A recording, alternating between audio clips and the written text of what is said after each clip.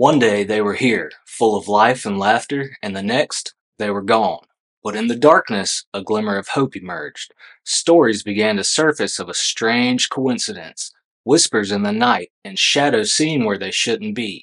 A feeling that something dark and evil was watching, waiting, and as details of the murders unfolded, so did the questions.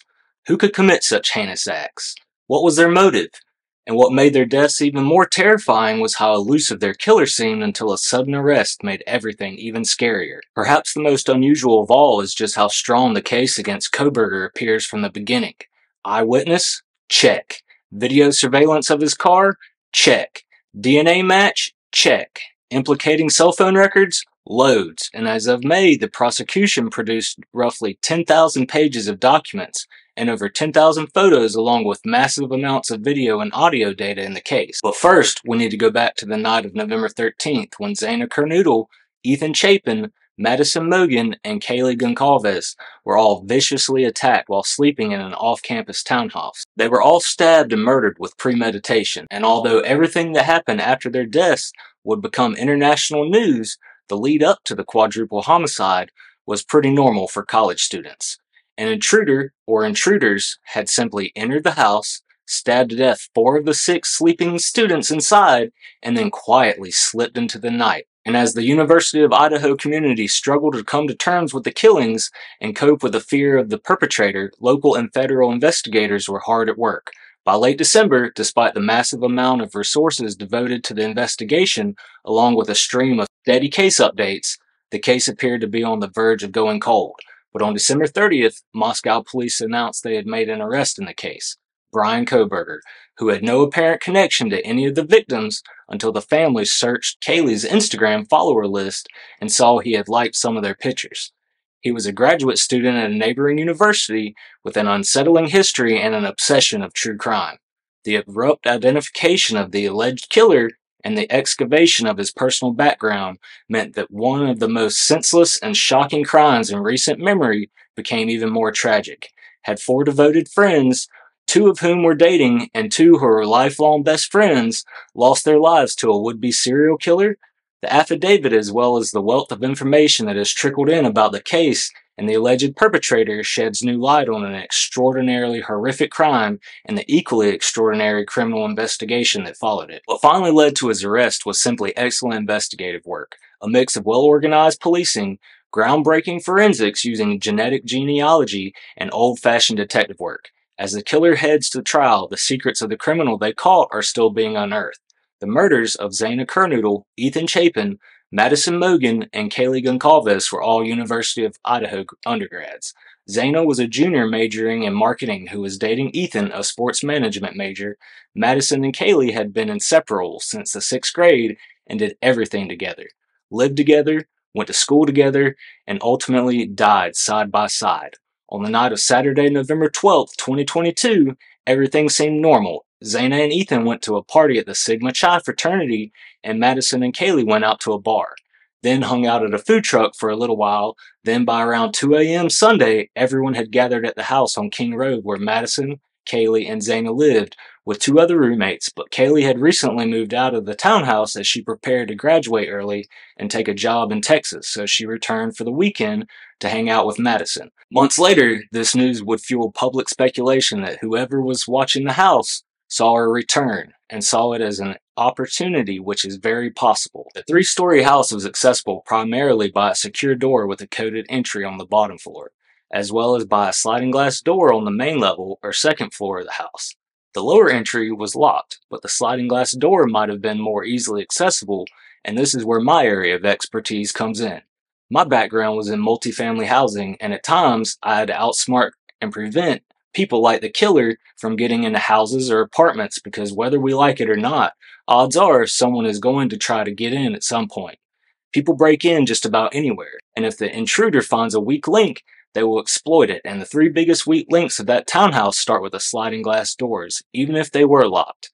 Most sliding glass doors locks can be defeated in less than 2 seconds, and with 0 evidence of entry.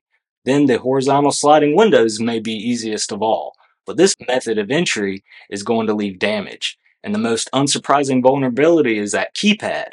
We know the killer had been stalking and driving by repeatedly due to his cell phone data, and he could have been close enough or had binoculars to see what anyone was typing into that keypad. But most importantly, almost all these types of door locks lock automatically so that the door stays locked 24/7. The key point in any crime scene like this is the evidence or actual damage that is left behind. And if there is no damage, the killer either saw them type in the code, a sliding glass door or window was unlocked, or he defeated the lock on one of the sliding doors or windows, which is what I think he did due to a statement made by one of the surviving roommates who witnessed him escape out the second floor sliding glass doors, and it's only one of these three. Now, around 4 a.m., Xana ordered Jack in the Box, and at 4:12 a.m., she was on her phone surfing TikTok. But sometime in the next few minutes, the attack began, and she tried to fight off her attacker, but by 4:25 a.m., Xana and Ethan would both be dead. The killer attacked on the second and third floors of the house, entering each of the victims' rooms for separate attacks. But he left the roommates on the main and lowest levels alive. He used a large knife similar to the style used by the U.S. Marine Corps, and nearby surveillance footage even captured audio of the attacks around 4:17 a.m., including distressed sounds and barking from Kaylee's dog. One roommate told police she heard noises and crying, but she didn't understand what she was hearing. Although she opened her door repeatedly to see what was happening, she saw nothing alarming. But at this point, she did report hearing Kaylee say, "There's someone here," and moments later, sounds of crying came from Xana's room.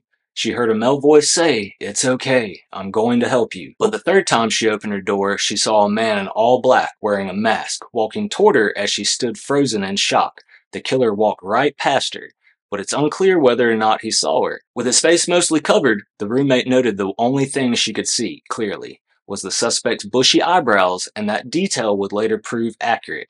So, still in shock, the roommate returned to her room and locked her door, while the killer exited through the sliding glass door on the apartment's main floor. Then, he vanished. So, on Sunday at 11:58 a.m., 911 received a phone call from a roommate's phone, during which multiple people at the scene spoke to the dispatcher. The 911 call has not been released, but there's been an enormous amount of confusion due to reports of an unconscious person at the scene, but police later clarified that the surviving roommates summoned friends to the residence because they believed one of the second floor victims had passed out and was not waking up, and this statement led to even more widespread confusion from the public and about how a bloody crime scene involving multiple fatalities could have been so misunderstood and misreported. News of the deaths broke. So many students on campus fled school that the university decided to allow students an early optional Thanksgiving break. Concerned calls to 911 skyrocketed, and residents expressed fear of a Ted Bundy-like predator stalking and choosing their victims randomly. Early police statements didn't help clear this up either. After initially releasing contradictory statements about whether the attack had been personal or random, but police finally settled on the conclusion that it was an isolated, targeted attack, but that they had not concluded if the target was the residence or its occupants. Online sleuths immediately latched onto the murders, with speculation running wild both locally and online. Police released body cam footage taken the night of the murders from unrelated nearby interactions, and it's unclear if the footage led to tips that proved useful in Kohberger's eventual arrest. But it did lead to a flurry of rumors and speculation that some blurry motion in the background of the video might be a group of people running from the crime scene. So, on the hunt for clues, people poured over the four victims' social media, accusing everyone from their friends to random people who showed up in the background of Instagram photos, and the food truck, which ran a Twitch live stream, became a huge source of public speculation, with people examining footage of Kaylee and Madison hanging out by the truck, looking for any clues that someone may have been stalking the two women. Police had to issue statements formally clearing multiple people and one animal of suspicion, including the surviving roommates, an ex-boyfriend of one of the victims who she repeatedly called the night of the attack, a random man who was at the food truck, and most bizarrely, a University of Idaho professor who was accused for the crime by a TikToker who is currently being sued by the professor. But that wild side note in this morbid case lends an idea of how chaotic things look from the sidelines. A horrific crime with somewhat of a lack of witnesses, no significant leads, and a lack of serious suspects, but plenty of distracting, unhelpful social media noise. Then, on December 7th, police asked the public for help locating a white Hyundai Elantra that had been spotted at the crime scene, and it seemed to many people to be less like a promising lead and more like busy work. I mean, after all, a generic white car, what could be more of a needle in a haystack, right? But as improbable as it seemed, the detective's focus on that generic white car was exactly right. And 5 days after the murders, a criminology doctoral student at Washington State University changed the title on his white 2015 Hyundai Elantra before driving it cross country from Idaho to his parents' home in Pennsylvania. But his attempts to prevent authorities from tracing the car, however, overlooked one thing. Police had his DNA. What's striking about the investigation into Kohberger is the affidavit makes clear is both how quickly police honed in on him as a person of interest and how seamlessly multiple law enforcement agencies worked together to apprehend him, collaborating across multiple states, jurisdictions, and even the country. The first big lead in the case came from nearby surveillance footage, which captured a white sedan repeatedly circling the neighborhood between 3:20 a.m. and 4:20 a.m. Police tracked the car to Pullman, Washington, about 10 miles away, home to the Washington State University campus. Meanwhile, an FBI expert identified the make and model and even narrowed down the year range of the car to a 2014-2016 Hyundai Elantra, and with that detail in hand, WSU campus police officers quickly tracked down a Hyundai Elantra owner who attended the school and lived near the last place the car had been seen on surveillance the night of November 13th. And by November 29th, just over 2 weeks after the murders, the Moscow Police Department had a copy of Kohberger's driver's license photo, complete with his bushy eyebrows. Cell phone records showed his phone traveling from Pullman in the direction of Moscow the night of the murders, before it was shut off completely between 2:47 a.m. and 4:48 a.m., consistent with his attempts to conceal his location during the quadruple homicide, and also disposing of the murder weapon before turning his phone back on, which could be an enormous clue to investigators who are trying to recover the murder weapon. Odds are he disposed of the knife in whatever the nearest water source is nearby in that area. They also showed him returning to the crime scene in Moscow at approximately 9 a.m. the same morning, still several hours before authorities would even be alerted, and then immediately returning to his house in Pullman. So he was returning to the crime scene to try and recover the holster for the knife that he knows has his DNA, or just coincidentally returning to a place where he had been casing for weeks and months on end for no apparent reason other than, as his lawyer says, to look at the stars. I call bullshit. That type of coincidence is impossible. He's already made clear he's into true crime and not nature or astrology for that matter. But while authorities had strong circumstantial evidence tying him and his white car to the crime scene, the smoking gun in this case had been recovered from the crime scene on the first day of the investigation, that empty knife sheath, with a trace of DNA from an unknown male, and armed with this clue, authorities turned to the groundbreaking technique that's led to arrest in many cases since the 2018 arrest of the Golden State Killer: genetic DNA matching. In this process, investigators upload DNA to genealogy websites and then build out a potential family tree for a suspect, or in many cases, an unidentified missing person. Then, using context clues and other practical detective work, they follow the family tree and trace which member is most likely to be a match.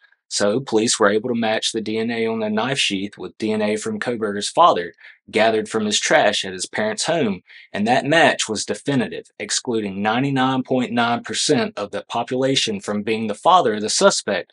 So at this point, Kohberger and his dad embarked on a multi-day road trip from Washington to Pennsylvania. License plate readers across the country mapped them traveling from state to state: Colorado, Indiana, Pennsylvania, and on December 15th, they were stopped twice by Indiana patrol officers in a very short time span for tailgating. A law enforcement source said that a task force which had him under surveillance requested that the Indiana troopers pull him over, specifically so they could get a glimpse of his hands to see if there were any cuts or other injuries, and in body cam footage of one of the two stops, they appear only briefly on camera, but the FBI later denied that it had given any orders to entrap him, so it's unclear if the task force was acting independently or if the two stops were a complete coincidence. Now, on December 30th, after surveilling him, the Pennsylvania State Police executed a raid on his parents' house in Chestnut Hill Township, smashing windows and breaking doors, so after being extradited back to Idaho, he appeared in the Latah County District Court in Moscow, and documents related to his arrest were unsealed by the court, and that was the first time the world would hear of him. But internet sleuths quickly got to work uncovering his strange and dark background, with one student describing him as physically and emotionally abusive that got so bad that they just shut down when he was around. Graduated in 2018 with an associate degree, then went on to study criminology at DeSales University as a grad student. And while he was there, took classes under legendary forensic profiler Katherine Ramsland, a household name in the world of true crime thanks to her long career and dozens of books covering famous cases. He also participated in a research study into criminal behavior, where he recruited convicted criminals on Reddit using an eerie and chilling description. This study seeks to understand the story behind your most recent criminal offense, with an emphasis on your thoughts and feelings throughout your experience, which to me sounds exactly like what a serial killer would say. So, after getting his master's degree, he began studying at WSU as a criminology and criminal justice doctoral student. There are striking similarities between Kohberger and the Golden State Killer. Both men gravitated to law enforcement. D'Angelo was a police officer, and Kohberger worked as a security guard for a local school district and had recently applied for an internship with his local police department, claiming he wanted to aid law enforcement with data collection and analysis. They both had suspicious newspaper write-ups for small acts of valor they had performed, and both men also cased their crime scenes extensively. Phone records showed Kohberger returning to the area of the King Road house again and again, on at least 12 occasions beginning in June 2022, which was as far back as the police could obtain records. That might be significant for multiple reasons. One of the rumors police downplayed about the case was that Kaylee had expressed fear of a stalker in the weeks prior to the murders, which led to heated debate that she was the focus of the attack. But authorities have never confirmed this. That arrest affidavit is impressive, and impressive might be an understatement. The swiftness with which police managed to identify and carefully build a strong case against him, track him across the country, and arrest him, all the while working with multiple agencies and somehow managing to keep his identity from leaking to the public, is extremely rare. It's even more extraordinary given how many victims were involved, how unusual the crime was, how many agencies were involved, and how intense the public and media scrutiny was. To me, he seems to have been working the criminal justice system in order to become a better criminal. Each half of this case is a cold counter to the other. On one hand, a picture of what we all desperately want policing to look like, and on the other, a picture of what the criminal justice system too often becomes: exploitable.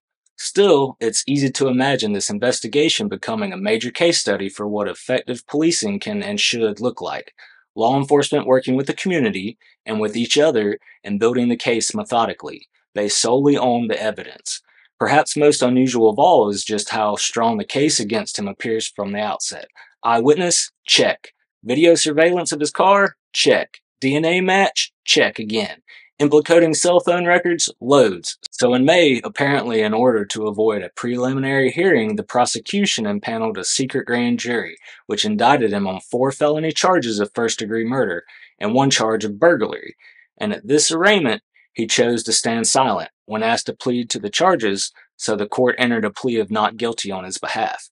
But for now, apart from the probable cause affidavit, the details of the case against him are still limited, and is currently under a gag order that's led to repeated courtroom challenges from both victims' families and media outlets. And at a hearing on the gag order, Latah County Judge John commented on the irreparable harm the media had done to the case, without going into specifics, and worried the case's high-profile media coverage would make it impossible for him to receive a fair trial. But at this point in America, we all know the only fairness in a courtroom comes from the crooked or truthful judge. Now don't we, Judge John? So despite the gag order, new information continues to trickle out. His university even investigated him for various complaints, including following one student to her car and getting into repeated altercations with his supervising professor, that ultimately resulted in his termination shortly after the murders.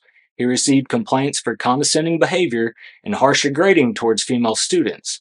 And during that same period, he allegedly broke into the home of a woman and then offered to install security cameras on her behalf. And perhaps most damningly, after he went home for the holidays, he acted suspiciously and constantly wore latex gloves around the house, freaking his family members out so much that at one point his disturbed relatives searched his car themselves looking for evidence of his involvement in the murders. Even as media coverage shifts away from Xana Kernodle, Ethan Chapin, Kaylee Goncalves, and Madison Mogen and their surviving roommates to focus on the killer, it's important not to let his story supersede theirs.